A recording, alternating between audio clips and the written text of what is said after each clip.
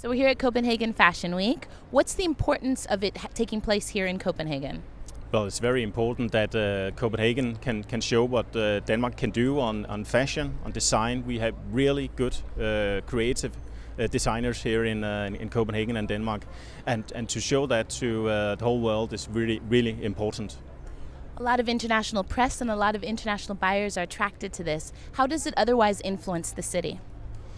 Well, it is important that we can create new jobs, make foreign countries and buyers coming here, so we can create even more jobs. It's really important to make sure that Copenhagen is a main factor of producing creative designs and works and designs for clothes.